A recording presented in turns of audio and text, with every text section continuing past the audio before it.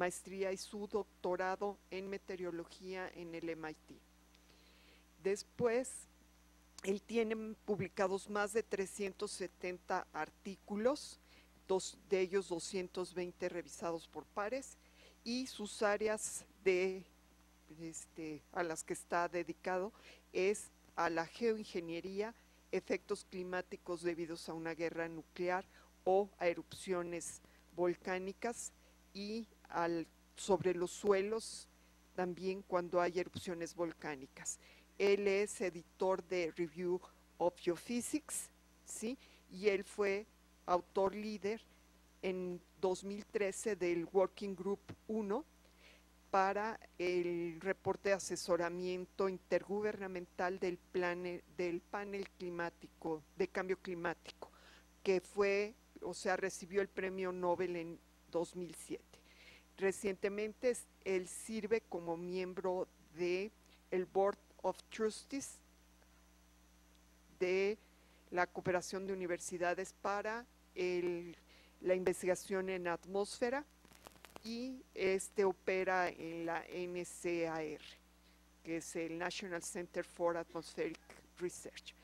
Y bueno, pues le agradecemos muchísimo. Él es fellow de la AGU, ¿sí? También ha venido en varias ocasiones a dar charlas a la Academia Mexicana de Ciencias, ¿sí? Es miembro también de la Sociedad Americana de Meteorología y de la Asociación Americana para el Avance de las Ciencias, y pues le agradecemos muchísimo que esté aquí. La charla va a ser en inglés, la vamos a filmar y posteriormente la pueden consultar en la página del Instituto de Geofísica. Denos una semana o un par de semanas. Gracias.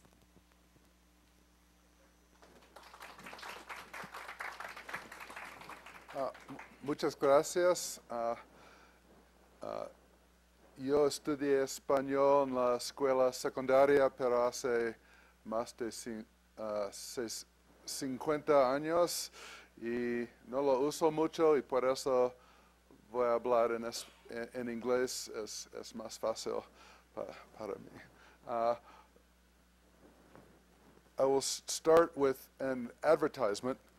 I'm the editor of Reviews of Geophysics. It's the most highly cited journal in our field, so if anybody has something that you want to review, like maybe impacts of asteroids, and want to write a review article, that there's no page charges, can be as long as you want, so please talk to me. I'm going to start talking about Sherry Rowland. You who are atmospheric scientists know who he was. He, along with Mario Molina and Paul Crutzen, won the Nobel Prize in Chemistry for their work on stratospheric chemistry and understanding the ozone hole. He died in 2012, and in his obituary in EOS, he said, "Is it enough for a scientist simply to publish a paper? Isn't it a responsibility of scientists, if you believe that you have found something that can affect the environment, isn't it your responsibility to actually do something about it, enough so that action actually takes place? If not us, who? If not now, when?" So this is inspiration for me to work on this topic. People say, why are you working on this? And because I think it's a danger to the world that we've discovered, and it's our obligation to talk about it. This work was done not just by me, but with my colleagues, Mike Mills, Ira Helfen, Brian Toon, Rich Turco, Gira Stenchikov, my current postdoc Lily Xia, Chuck Bardeen, Andrew Stenke, Luke Oman, my former student, and Julia Lee Taylor.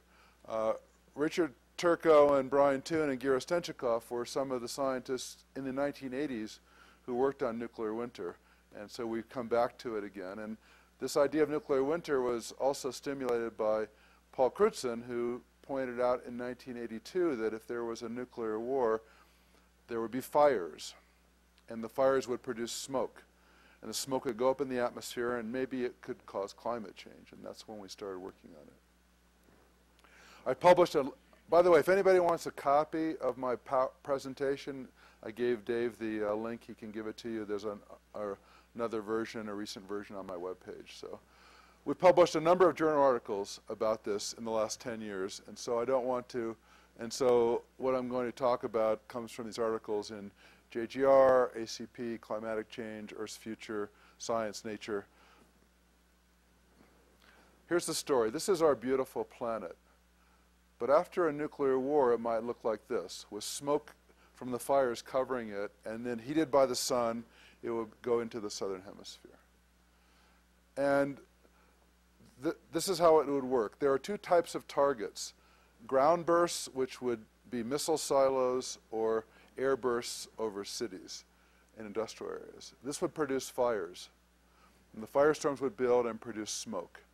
This would produce dust from the ground. In both cases, they would affect the sunlight. Sunlight would be reflected, or sunlight would be absorbed. And in both cases, that means little sunlight would reach the ground. And that would cause rapid, large drops in surface temperature. And if there's enough smoke, there would be a large impact on temperature, and that, of course, would be devastation to global agriculture and ecosystems. And so if there was enough smoke, it would get so dark and cold that we would not be able to grow food. The smoke in the upper atmosphere and the stratosphere also absorbs sunlight and heats. And this then causes global ozone loss. It affects the ozone reactions. And that would allow a lot more ultraviolet radiation to reach the surface, and that would also be devastating. So we had an article in Scientific American. Here's a drawing what it would look like. Nuclear winter. Temperatures would be as cold as winter in the summertime. In Mexico, that's not as big a deal because you don't have as large of an annual range. But in higher latitudes, it would be below freezing in the summertime. And so it would be cold, dry, dark, more ultraviolet, and that would cause crops dying and global famine. This is a graph of the number of nuclear weapons on the planet. They were invented by the United States.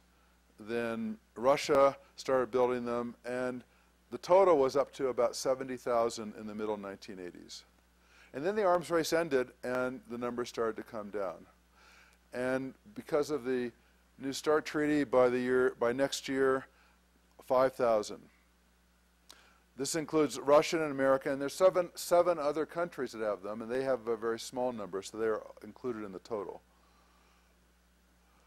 The first paper on nuclear winter by Crutzen and Birx was published in 1982.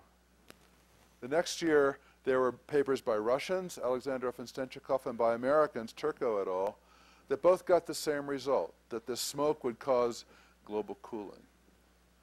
And then the next year, I published a paper looking at the long-term effects. And then the arms race ended. The number of weapons started to go down. And I maintain that it was this science informed policy, and it changed the world. Now, some people say the arms race ended because the Soviet Union collapsed. But the Soviet Union didn't collapse until 5 years later. So that wasn't what caused it. When we do research in atmospheric science, we take observations, we run computer models, and we analyze our theories. When you do research in history, it's different. In history, you just ask the people, what did you do? Why did you make that decision? And so to support my claim, oh, by the way, this is still not zero, so the problem is not solved. We still have 5,000 nuclear weapons. You can ask the people that made the decision. Ronald Reagan, US president, he said, a great many reputable scientists, I guess he thought I was reputable, are telling us that such a war could end up in no victory for anyone. We could wipe out the Earth as we know it. And if you think back to natural calamities, volcanic eruptions, we saw the weather so change there was snow in July in many temperate countries. They call it the year in which there was no summer. Now, if one volcano can do that, what are we talking about with the nuclear exchange, the nuclear winter? It's possible. And the other person that made this decision to end the arms race was Mikhail Gorbachev. Models made by Russian and American scientists showed that a nuclear war would end in a nuclear winter that would be extremely destructive to all life on Earth. The knowledge of that was a great stimulus to us, people of honor and morality, to act in that situation. So that was a long time ago, 34 years ago. Why am I even bringing it up now? I want to ask two questions. The Cold War is over. The nuclear arms race is over. Could the remaining nuclear arsenal still produce nuclear winter? Do we have enough weapons to produce enough smoke to make the temperature below freezing in the summertime? And the other question concerns, now there aren't just 2 countries with weapons, there are 9. What if 2 of these other countries with a small number of weapons had a nuclear war? What impact would that have? So I'm going to give you the answers. The answer is yes. We can still produce nuclear winter, and it would last longer than we thought before. And a smaller number of weapons would not produce a nuclear winter. That is, the temperatures would not get below freezing, but it would be a horrible catastrophe. Millions dead from the direct effects and severe impacts on agriculture for more than a decade. What does a nuclear weapon do? So this was one of the nuclear weapons tests when we were still testing in the atmosphere in Nevada. So these are the dignitaries.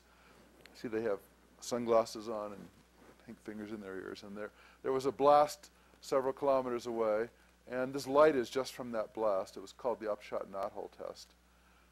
It's like bringing a piece of the sun to the surface of the earth for a fraction of a second. And everything within a certain region, distance, just bursts into flames. This was a test house they built. So you can see the house is lit up. You can see the shadow from the fireball. And as the fireball goes up, the shadow gets shorter, but then the house starts to burn. And then the blast wave hits, like thunder following lightning. It's sound waves rather than light waves, and that begins to blow it apart. And you might say, well, it's going to blow out the fire. But also it's going to break the electrical lines, it's going to break the gas connections, and there will be many ways for fuel to burn.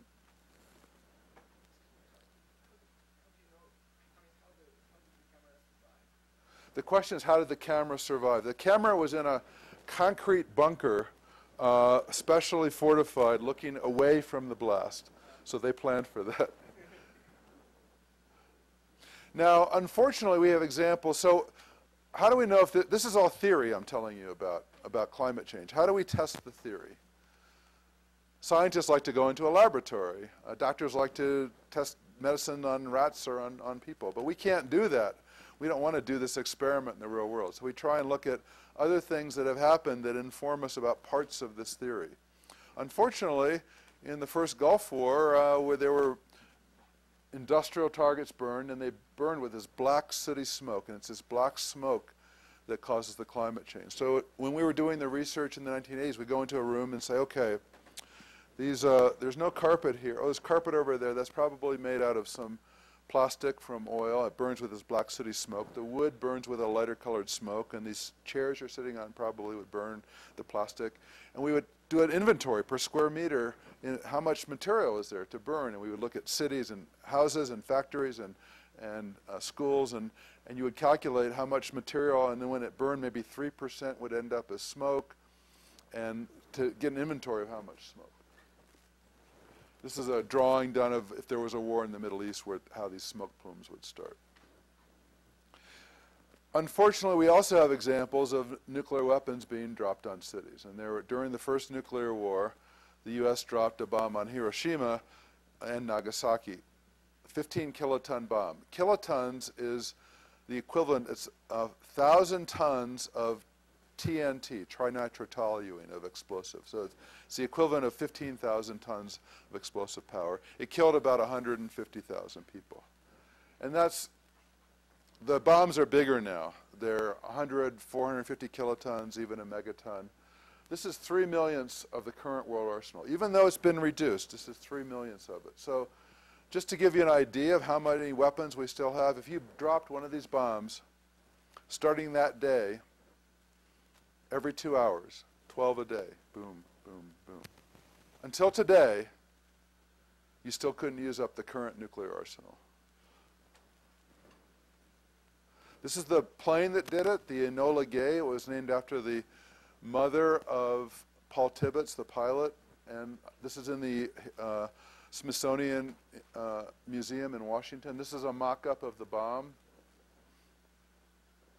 This is what one of the survivors remembers of Hiroshima. It was the fires and the smoke.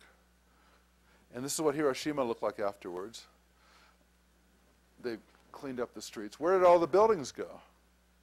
They went up in smoke. So unfortunately, we have these examples that cities do burn. There was another fire that was not caused on purpose. It was in 1906 in San Francisco. There was an earthquake, and it broke the water mains, and the city burned for 3 days. Jack London was a famous American author. He was asked to write an article about it. So he wrote, within an hour after the earthquake shock, the smoke of San Francisco's burning was a lurid tower visible 100 miles away. And for 3 days and nights, this lurid tower swayed in the sky, reddening the sun, darkening the day, and filling the land with smoke. I watched the vast conflagration from out on the bay. It was dead calm. Not a flicker of wind stirred.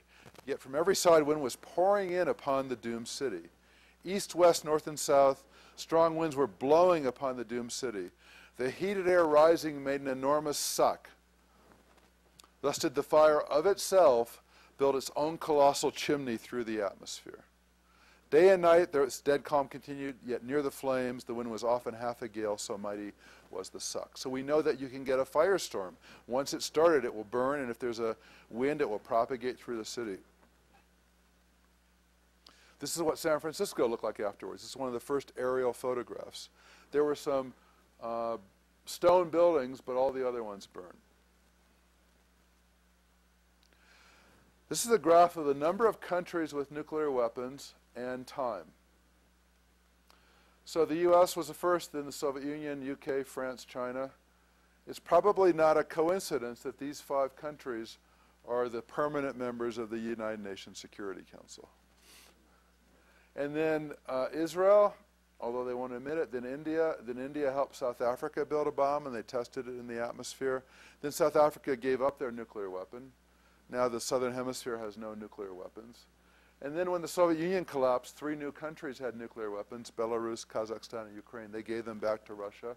But then Pakistan and North Korea. And this slope is 1 new state every 5 years. Now, this is 2010, now it's 2015, and there's still 9. So that's good that it looks like it stopped going up. But now there are 9 countries. The first calculation was done by these people, Turco, Toon, Ackerman, Pollock, and Sagan. And they they published a paper in Science called Nuclear Winter. And this is called the TAPS paper, an acronym from their name. And it gave nuclear winter the name. And they took 5,000 megatons of explosive power. That was their baseline case. That was 1/3 of the nuclear arsenal at the time between the US and Russia. They also did a city case, only 100 megatons. But this was the equivalent of the, and this dot here is the explosive power used in World War II, during which 50 million people died.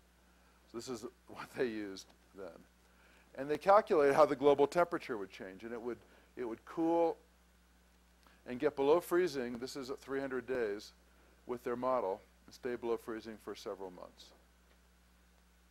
And they calculated in altitude, this is 20 kilometers, it would heat the upper atmosphere and cool the surface. But they didn't know how long the smoke would last, so they only had it last for a couple months. Now, Alexandrov and Stenchikov, 2 Russians, at the same time did an experiment with a general circulation model where they would calculate how the smoke would move around the world. And they published it in 1983 also.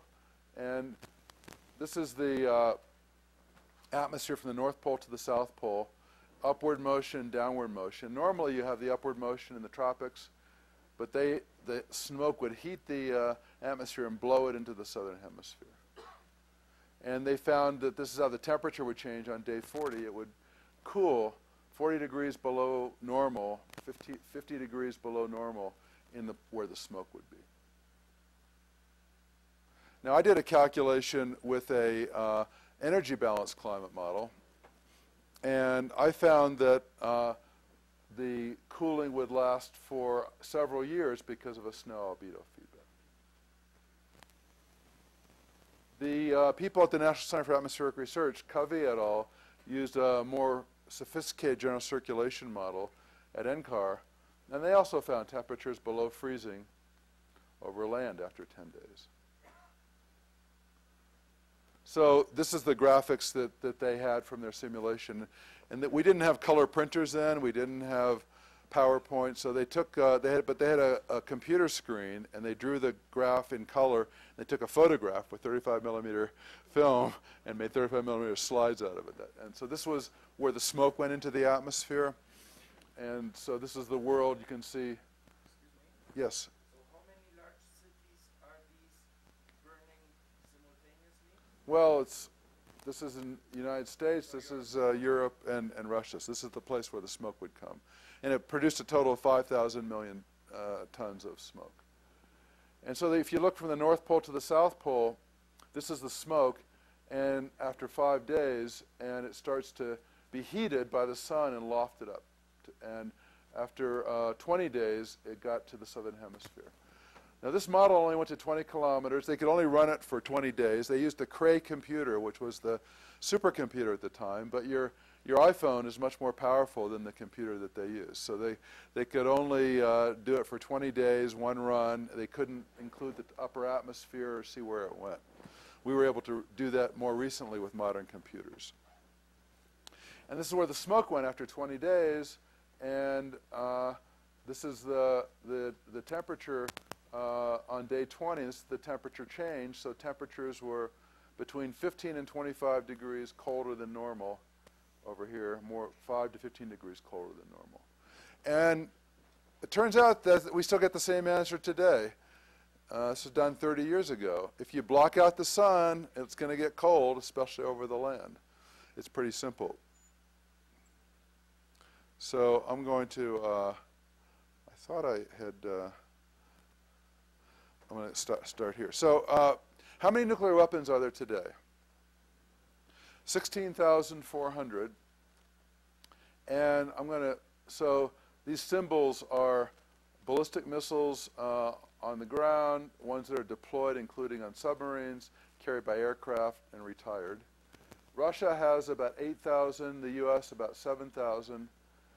China 250, Pakistan 100, France 300, India 100, North Korea less than 10, UK 225, Israel maybe 100. Why do the US and Russia have so many weapons when every other country has a couple hundred? If you think nuclear weapons are going to deter an attack, how many do you need to threaten to put onto the capital of your enemy to stop them? 1. Maybe you need 2 if the first one doesn't work. So 200 or 300 is more than enough, but we still have thousands. So one thing the US and Russia could do today is to go down to 200, still maintain their deterrence, and prevent nuclear winter. Now, we asked the question, what if India and Pakistan had a nuclear war? Imagine along the Kashmiri border, some little skirmish escalating. And because of miscommunication or misunderstanding or panic, it started into a nuclear war. These are 2 nuclear states. So Ruby and I were at a meeting 2 years ago in Astana in Kazakhstan, and at they gave you a newspaper every day. So I was there as an International Physicians for Prevention of Nuclear War meeting. And there's a little article in that newspaper. 4 people were killed when nuclear-armed rivals India and Pakistan traded fire with each other across the border, unprovoked military action. These things happen all the time, and we're really lucky that they don't go to more than this, but they're shooting at each other across the border. 2 Pakistani civilians were martyred by Indian fire, a senior Pakistani military official said. It's pretty scary. That's probably the place in the world where such a thing might be most likely to start. Now, the US was very proud that we killed Osama bin Laden several years ago.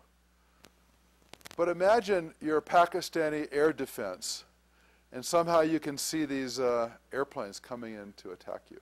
Where do you think that they came from? India. You wouldn't think that your ally, United States, would be attacking you. Are we lucky that this also did not start a nuclear war? Everybody thinks it's in the United States it was wonderful that we did this, but I think we were lucky. So we decided to calculate what would be the effects of climate if there was such a war. We calculated how much, and we thought maybe they have very small nuclear weapons, 15 kilotons, the same size as was dropped on Hiroshima. And we also know how much of an area that would burn. So we said if we dropped 50 weapons the size of Hiroshima onto Pakistan and 50 onto India, how much smoke would you get? And we did this for many countries. For India, you'd get 3.5 million tons of smoke. Pakistan, 3 million, so 6.5 million. But we decided to be conservative, so we took 5 million tons of smoke. We put it in the atmosphere over India and Pakistan to see what. Now this is compared to 150 million that we used for the nuclear winter simulation. And it would be horrible. 20 million people would die from the direct effects, but 5 million tons of smoke would be injected into the atmosphere. So this is the climate model simulation I did. This is a map showing where the smoke is in the horizontal, and this is in the vertical. This is the tropopause, the boundary between the troposphere where rain occurs and the stratosphere where it doesn't. The smoke would be heated by the sun and lofted up into the stratosphere, far above the tropopause. It would be very tiny soot particles. They would fall very slowly. And it turns out another analog is volcanic eruptions. The lifetime for smoke for particles is about a year. Here it would be 6 or 7 years. And so we didn't know this until we did the simulation with a modern climate model that goes up to 80 kilometers, not to 20 kilometers. And we could run it for many years. So we plotted the temperature around the world, how it would change. This is the global warming we all know and love, and temperature would go rapidly, and this would be, it would be more than a degree colder. It would be the largest climate change in recorded human history. The period back here was called the Little Ice Age. It would get colder than that, but it wouldn't get below freezing, but it would still be a large temperature change. Now, that was one climate model, but 2 other climate modeling groups have recently done the same experiment and got basically the same answer. A group in Switzerland and a group in the United States all found the same thing. Global cooling for more than a decade, unprecedented recorded human history, from only 100 Hiroshima-sized bombs, much less than 1% of the global nuclear arsenal on the other side of the world. So this is the simulation done at NCAR. He has fancier graphics. So this is the South Pole and North Pole, and shows how the smoke would be heated to the top of the stratosphere. And this is in April. So this is now summer in the northern hemisphere, and the sun is heating it, so it's being lofted higher in the northern hemisphere. And it only gets removed if it sinks into the troposphere, and then the rain washes it out. And then it would, as it goes to northern hemisphere winter, southern hemisphere summer, then it's lofted into the up here. So what we did is then we compared these 3 models. This is the amount of smoke from our first simulation with the GISS model, the reduction of sunlight, global temperature reduction, global precipitation reduction. If you add the Swiss model, a lot of the smoke got washed out immediately, so they had less smoke and a little bit less sunlight, about the same cooling. And then the NCAR model, again, some got washed out, but this was a better model. It had much more higher resolution in the stratosphere, and it had ozone chemistry. And the smoke, by 10 years, there was more smoke, and the temperature change was lower. And it turns out you also get, we ran it for 27 years, you also get cooling in the ocean by more than almost a degree. Nobody's actually looked at the impacts on ocean biosphere. This is something else that would happen. Now, we also calculate you get heating in the stratosphere. And this is the normal amount of ozone from the South Pole to the North Pole. After a nuclear war, you would have ozone depletion, and this is the level we call an ozone hole. It gets below this in the spring. But now you have a global ozone hole with more ultraviolet reaching the surface. So typical ozone distribution in October, or the ozone hole now, it would spread around the world. Now, how would this affect health? The World Health Organization has a UV index, which tells how dangerous ultraviolet radiation is. If it's less than 7, then protection is required in the middle of the day. But if it's up to 10, then it's dangerous. Don't go outside in the midday. And so we did a calculation of the UV index with our climate model. This is the current UV index in June and December. And this is in year 3. So it goes up to maybe 12 to 15. But after a nuclear war, it would get up to 18 or 20. And the difference would be 3 or 4 units of UV index. So UV, in spite of the fact that there's smoke there, the smoke would absorb some of the UV. In spite of that, there would be more UV reaching the surface, and it would be a terrible impact on life. What effect would it have? Well, for human health, a fair-skinned North American would receive a painful sunburn after 6 minutes at noon. Increased skin cancer. For crops, it would affect the crop growth, the soil bacteria, genetic damage over generations, and plants would be more susceptible to attacks by insects. On the fisheries, it would affect phytoplankton, the plants that live at the surface, and decrease reproductive capacity. Nobody's actually calculated any of these effects. This is research waiting to be done. If anybody wants to do it, we'll give you the change of UV, and you can apply that to your model of health impacts. We so far have only looked at the effects on crops, but we haven't included the UV damage. But we have a crop model now that includes ozone damage, and we're going to, over the next couple of years, we're planning to do that, at least for agriculture. Also, the growing season would be shorter because there would be a frost later in the spring and a frost earlier in the fall, and so some crops might not grow, and the growing season would be 10, 20, 30 days shorter in the mid-latitudes of both hemispheres. We calculate how this would affect agriculture. So the country that produces the most rice is China, the most wheat, China, the most corn, the United States. China is second. So we looked at the United States and China.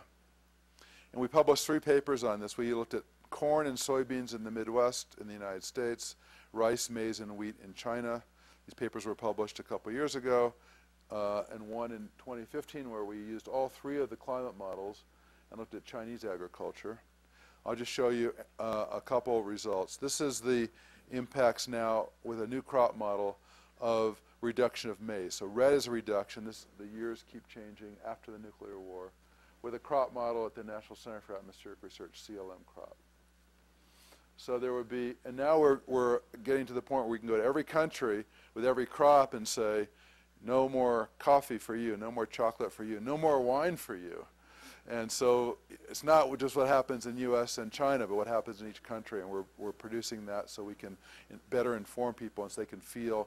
And this is remember, this is the effects of a very tiny nuclear war on the other side of the world using less than 1% of the nuclear arsenal. And so to summarize, for the first, and this doesn't even include damage from excess UV. In the first 5 years, a reduction of U.S. corn 20%, soybeans 15%, wheat in China by 40%. For the second 5 years, 10 to 20% reduction of crops. So China had, when China produced this much food, they had several 100 million fewer people.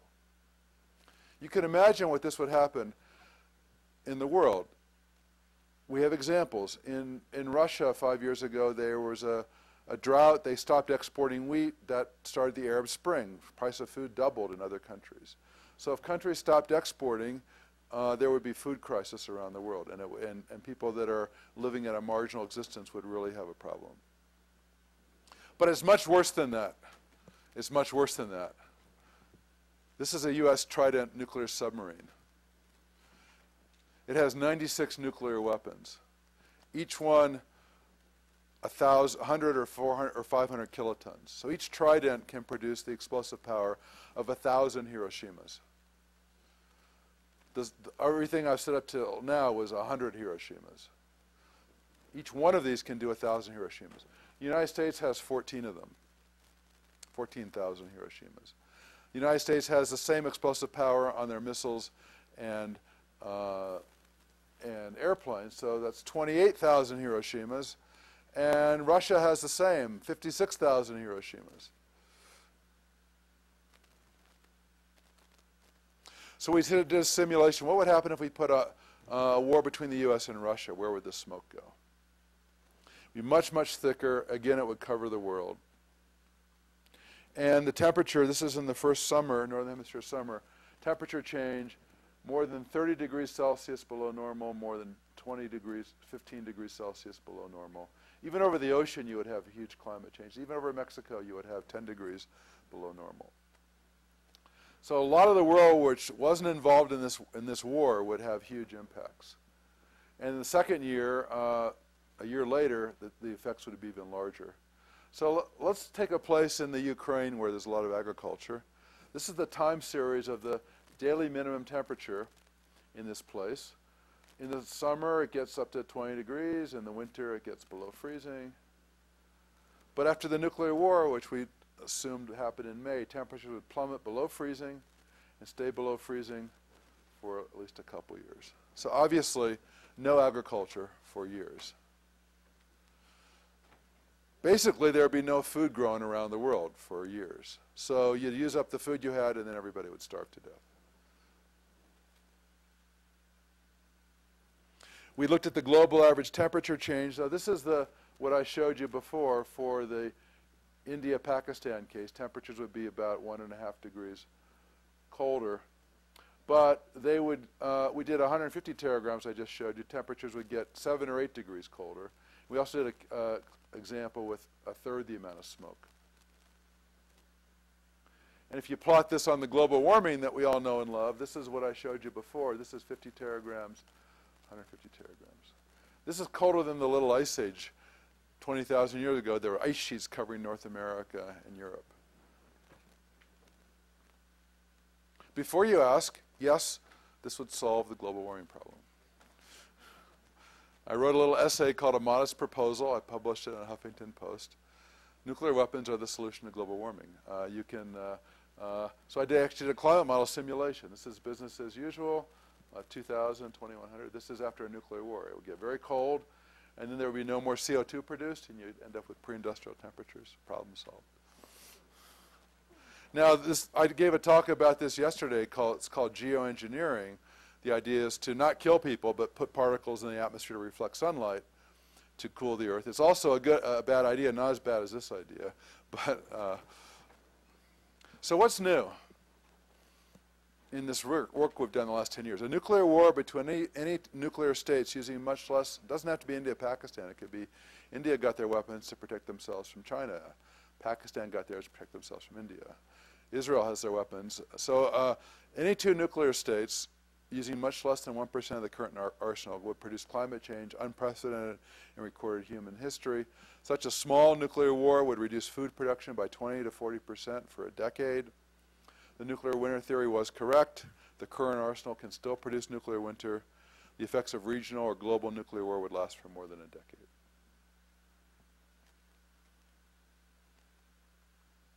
How do we test this? As I said, I mentioned one or two of the analogs. We use other analogs to test it. So I'm going to talk about analogs, then I'm going to talk about policy implications, what we can do about it. So the seasonal cycle. It gets cold in the winter. Why does it get cold? There's less sunlight. The days are shorter. The sun's at a lower angle. Nighttime. We all know it gets cold at night. Turn off the sun, it gets cold. We all have this intuitive feel for what happens. Firestorm cities burn, I showed that to you, and during World War II there were firestorms started by conventional bombs in Tokyo, Dresden, Hamburg, and Hiroshima and Nagasaki. And then the question is, would the smoke actually be transported around the world, and what would be the temperature effects because of the smoke? So I'll show you a couple of these analogs. Dresden was burned by the United States in firebombing. I took this picture of the Church of Our Lady. Kurt Vonnegut was a prisoner of war in the United States. He's a famous science fiction writer in the United States. I don't know how many of you have heard of him. He wrote a book about it called Slaughterhouse-Five. And he described what happened to Billy Pilgrim. He was down in a meat locker On the night Dresden was destroyed. A guard would go to the head of the stairs every so often to see what it was like outside. There would be come down and whisper to the other guards. There was a firestorm out there. Dresden was one big flame. The one flame made everything organic, everything that would burn. So you can see we have examples that firestorms are started even by conventional weapons. When a satellite went around Mars on the Martian Global Surveyor, it measured the amount of dust in the atmosphere. This is June 17th, 18th. There was a little dust storm that started in the southern hemisphere. Mars has an atmosphere too. And it was heated by the sun, lofted, and blown into the other hemisphere, and after a couple of weeks it covered the whole world. So we've actually observed what I just showed you in my climate model simulation. We've observed the same thing happening on Mars. So that again gives us more confidence that this theory, that the climate model simulations are correct.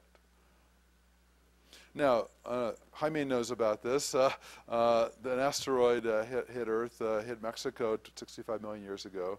It's the beginning of the age of mammals. It killed everything bigger than something like this, and the warm-blooded animals survived, and it killed the dinosaurs. That was huge climate change, and we think it was mostly by particles of dust lofted in the atmosphere, but also there were hot rocks that went around the world and started fires everywhere, and there was a lot of smoke from the fires, and so there's a layer of soot along with the other iridium and other things. So it was a massive catastrophe. But this was not caused by humans. A nuclear war would be caused by humans, so we can prevent that. We can't prevent this, unless you believe Bruce Willis movies. But it's an example of a huge climate change caused by particles in the atmosphere. Now in Yellowstone, I took this picture in Yellowstone National Park in Wyoming. There was a fire 20 years earlier, and I did a study. This is the United States. So this is Mexico, this is Texas, this is Wyoming, and this is the smoke blowing out here. This was September 7th, 1988. And it came over the Midwest U.S. And I calculated how much cooling you would get, and up to 5 or 6 degrees Celsius colder in the daytime because of the smoke in the atmosphere. This was in the troposphere. It wasn't as black, sooty smoke as from burning plastics, but still, we can measure in the atmosphere that much cooling because of smoke in the atmosphere. Now, we also know that if there's a big enough fire, it can produce what we call pyrocumulonimbus. So it can produce a thunderstorm caused by the fire, and it can pump soot actually up into the stratosphere. So Mike Fromm and others have actually measured soot with satellite in the stratospheres, pumped up from a big forest fire in Canada and one in Australia. Now, Edward Monk painted this, this picture 10 years after the Krakatoa eruption because he remembered this fabulous sunset caused by the volcano.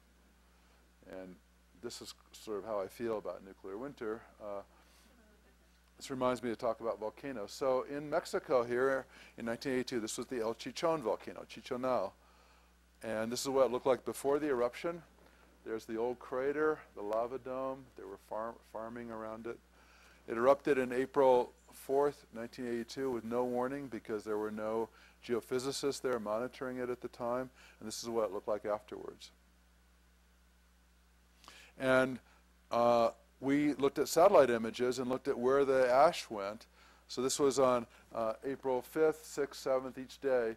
This is North America, Asia. This is Hawaii. And so in 1 week, we could see it got most of the way across the Pacific.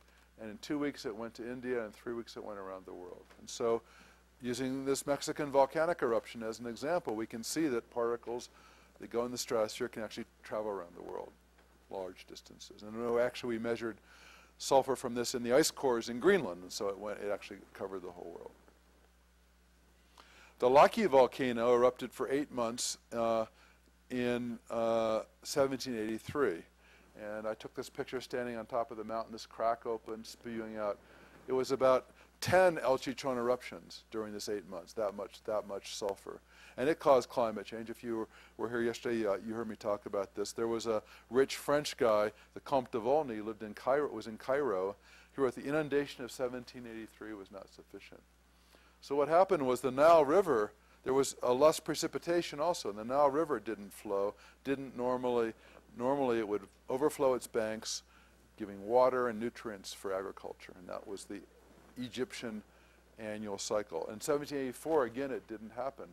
And there was famine and mass migration of people from Egypt because of the climatic effects of a volcanic eruption. This again is what you might expect if humans cause this large climate change. And there was famine in India and China and Japan in 1783 too, caused by the particles from a big volcanic eruption. In 1815, the Tambora volcano erupted in Indonesia. It was 201 years ago. We had a nice big conference on this last year on the 200th anniversary. And it produced the year without a summer in 1816, when the temperatures got below freezing every summer month in New England in the United States, and it caused a mass migration of people out west over the Appalachian Mountains. So climate change can produce climate refugees, and we're seeing and that's a big threat about global warming too.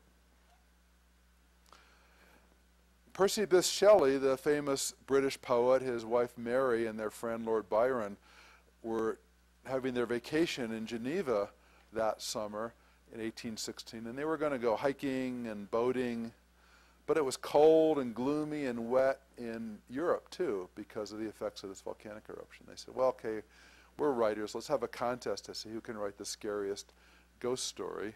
And Mary Shelley wrote Frankenstein, inspired by the climatic effects of a volcanic eruption. At the beginning of the book, the monster is climbing over the ice, and at the end, the monster is climbing over the ice. Because of what was happening outside, it even produced postage in the United States. So this is I took this picture. This is Geneva. That's the Jet d'Eau. So that wasn't there. But this is the building they lived in. And there's a plaque on the side. Lord Byron, English poet, wrote The Prisoner of Chillon when he lived here in 1816. But they also, Shelley's lived down the hill. So this is what they produce. Again, a scary image. Another friend of theirs was John William Polidori, and he wrote The Vampire. So The Vampire also was caused by a volcanic eruption. It was written in 1816, published in 1819. But first on earth as vampires sent, thy corpse shall from its tomb be rent, then ghastly haunt the native place, and suck the blood of all thy race. There from my daughter, sister, wife, and midnight drain the stream of life. Yet loath the banquet which perforce must feed but thy livid living corpse, thy victims, ere they yet expire, shall know the demon for their sire. So they would like take women and bite them and suck the blood out of them. And then at the end, the guardians hastened to protect Miss Aubrey, but when they arrived, it was too late.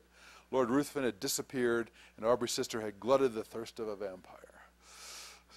So, now, it's often thought that Byron was the model for the vampire. He was known as a womanizer. So, now, Byron didn't write a book, but he also wrote a poem. And it was called Darkness. And I learned about it from Russian scientists in the 1980s when we were doing research on nuclear winter. And they saw it in a translation by Turgenev.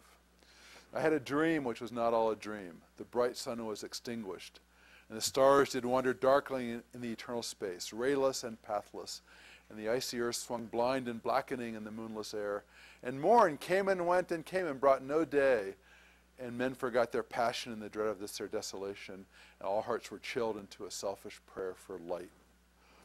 And they did live by watchfires, and the thrones, the palaces of crowned kings, the huts, the habitations of all things which dwell, were burnt for beacons. Cities were consumed. So it wasn't really that bad. It was about a degree colder. So this was a poetic license, but it sounds just like nuclear winter. It's amazing. Now, I'm finally going to finish talking about policy impacts. President Obama and President Medvedev signed the New START Treaty in 2010 in Prague, and it pledged, it's called the New START Treaty, Strategic Arms Reduction Treaty. It pledged within 7 years for each side to reduce their warheads to the maximum of 1,550 per side. But each airplane counts for one weapon, because you don't know how many weapons are on it. So maybe they'll each have 2,000 weapons. 4,000 nuclear weapons, but that's enough to produce a nuclear winter. The scenario I showed you of 150 million tons could be produced by this many weapons. And we said, how is it possible? We have about 6% of the arsenal as what we had in the 1980s. Well, it turns out the scenario we had for 150 nuclear weapons, 150 million tons before, a third of the arsenal. We looked at what the targets were. You asked what the targets were. We looked at all the targets. Every place that would burn in Russia and the US was bombed. And they saw this huge pile of weapons. Now let's put 2 on in case one misses.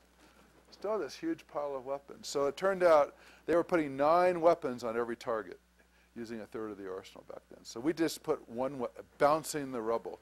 We just put 1 weapon on each target, and you could still today have enough nuclear weapons to produce the same amount of smoke. Just isn't enough stuff to burn.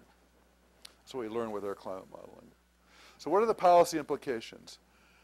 If Russia and the US immediately reduced their arsenals down to 200 weapons, that would prevent nuclear winter, because you wouldn't get enough cooling to make it below freezing. It would still be terrible, but it wouldn't be nuclear winter. But to reduce the possibility of nuclear winter, you have to, nuclear famine, you'd have to have nuclear abolition, get rid of the weapons, because they can be used by accident.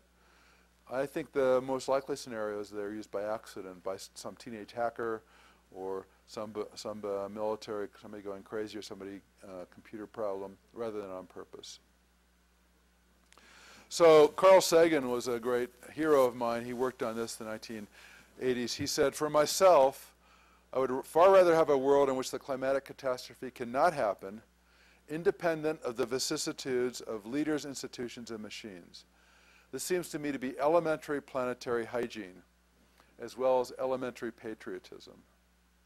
So I agree. I think elementary planetary hygiene demands that we eliminate the weapons much faster than they're being eliminated today.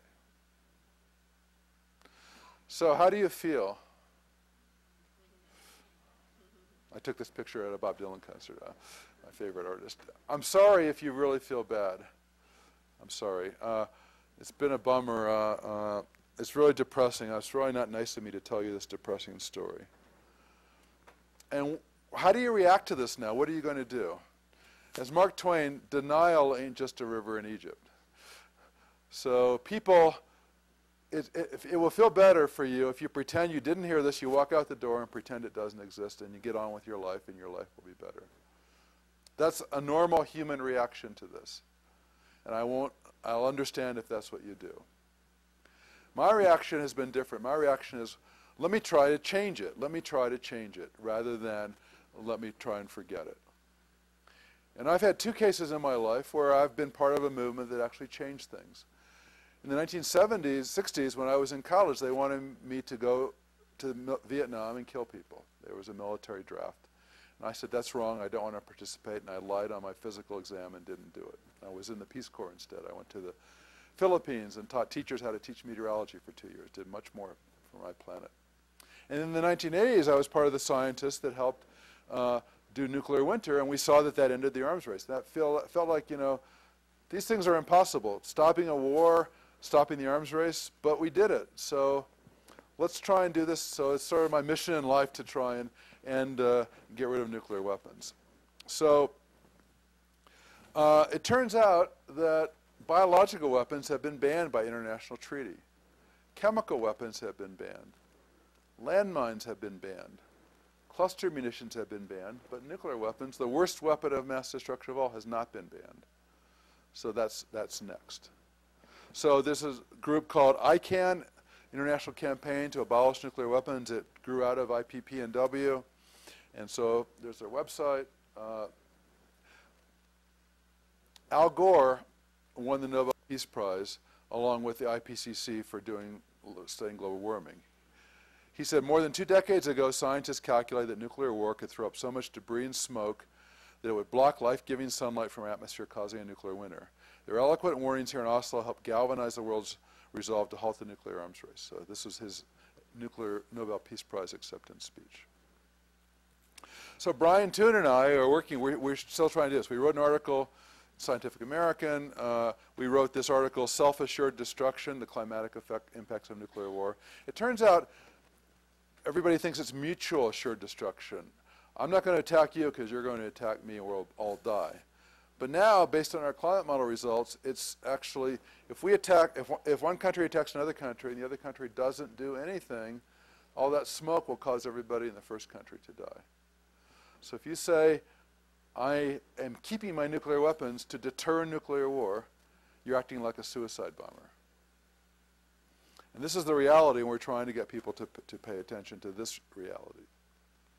I was a lead author of the IPCC report, the most recent one. I was on Chapter 8 of Radiative Forcing with Blanca Mendoza, who came to my talk here yesterday from UNAM. And I was able to put a paragraph into the IPCC report for the first time on nuclear winter. So that was a minor victory. I don't know if anybody read it, but now it's in there. Now, you in Mexico should be proud of your work, because the Treaty of, I can't pronounce this right, the Treaty of Tlatelolco was signed in 1967, which committed all of Latin America and the Caribbean to not have nuclear weapons. And Alfonso Garcia Robles from Mexico won the Nobel Peace Prize in 1982 for this work. So that's that. So you guys can't go demand your government change, because your government already gets it. You're already anti-nuclear. This little map here shows the countries without nuclear weapons. And so this is the equator here. The entire southern hemisphere has no nuclear weapons. All of Africa and South America, and these Mongolia, and these countries here in Eastern Europe, parts of Southeast Asia. There are 9 countries with nuclear weapons. There's 1 in the Western Hemisphere, my evil country. There's 2 in Europe, England and France, and there's 6 in Asia. India, China, Israel, you can hardly see it here, Russia, North Korea. So this is a simpler problem to solve than global warming. You only have to get 9 countries to change things, and it's not as much money involved as changing the entire energy structure of the planet. So there have been 3 meetings on the humanitarian impacts of nuclear war. The first one was in Norway. The second one was here in Mexico. That was my last trip to Mexico 2 years ago. It was in Nayarit. And there's a picture of me in a suit, and I went to this conference, and it was hosted by Mexico. 146 nations and civil society came. And after the third one, which was in Austria, then there's this process called the Open-Ended Working Group, which has started meeting. This is in 2016. So they had their first meeting just a couple weeks ago. And this is an ongoing process now in the United Nations, again, to try and inform the countries with the nuclear weapons, to get them involved, to try and push them to get rid of nuclear weapons. And Mexico is sponsoring this. The kids tell me I should get involved in social media. That's the way to change the world. So I started blogging. I have a Huffington Post blog. I did a TED Talk about this. I started Twitter, so I have a Twitter account. I only tweet about nuclear issues. I don't tweet about what I had for breakfast. Now this picture is a picture I took in Cuba, next to the Meteorological Institute. It's a gift from Russia, a model of one of the 36 nuclear missiles they had in Cuba before the Cuban Missile Crisis. And Brian and I successfully had an op-ed in the New York Times just February 11th, so less than a month ago. We had an op-ed in the New York Times. Let's end the peril of nuclear winter. And so we've been pushing to do that. We finally got that. Obama did not call me up. I read your op-ed. I'm going to change. Not yet, but we're trying to do it in all ways to inform people. Now this is that rocket I showed you. This is the plaque on the side. The power of the load was 1 megaton, so that's 77 times as powerful as Hiroshima. There were 3 regiments with a total of 36 nuclear weapons aimed at the United States, and we were very lucky to have avoided a nuclear war at the time. Now, I got this very strange email from my former Cuban student, Juan Carlos Antonio. He said, the Cubans want you to come down here and talk about climate change. And it turned out Fidel fell down and broke his shoulder and leg, and then he got probably intestinal cancer, and he got very sick and gave up control of the government to his brother Raul. And then he got better, and he had nothing to do, and he had spare time. So somehow he discovered my work, and they invited me down there, and I gave a talk in front of 150 people, and he sat at the front and listened for an hour, and then they took this picture, and he autographed it and gave it to me. Fidel Castro, September 10th, 2010. And then he gave me his autobiography to practice my Spanish. And that's Betty Munoz, the translator. And then in his blog, a week later, he said, while the United States and Russia each committed to reduce their nuclear arsenals down to some 2,000 weapons in Prague, the only way to prevent a global climate catastrophe would be by eliminating nuclear weapons. So he got it. He basically, that's probably plagiarism, but it's okay with me. That's exactly what I said in my talk. That's fine. He got it. But unfortunately, he doesn't have, well, maybe fortunately, he doesn't have any nuclear weapons to get rid of. It's the 9 countries that still have them. So I've been criticized on my webpage. I have a picture of me and Fidel, and I've been criticized. How can you be friends with such an evil person? And I tell people, well, you know, we agree on this, so I'm going to only talk about this. And so they gave me a, Fidel said, do you mind if we videotape you? And no, so they filmed me, and they showed it on nationwide television in prime time the next day. And I was getting a private tour around Havana, so we went to a hotel. I said, let's see if I'm on TV. And so I went in, and there was a Julia Roberts movie on. I said, can you please change the channel? And they changed channel. There I was giving my talk. And so what that taught me is the way to do this, the way to get the people of the world to know about it, is not a professor giving a lecture, but it's a Julia Roberts movie. So we need to get a feature film. You can imagine the beautiful Russian scientists and the American scientists fall in love, and meanwhile on the Kashmiri border, and they're trying to, so it would make a great feature film, have some sex and some drama in it, and so, but if anybody knows any screenwriters to do that, that's the way to really inform the people, not me giving a TED Talk. But anyway, now at least you all know about this. I'm just going to end with this quote from Dr. Seuss. Unless someone like you cares a whole awful lot, nothing's going to get better. It's not. So I hope our planet ends up looking like this for a long time to come. Thanks.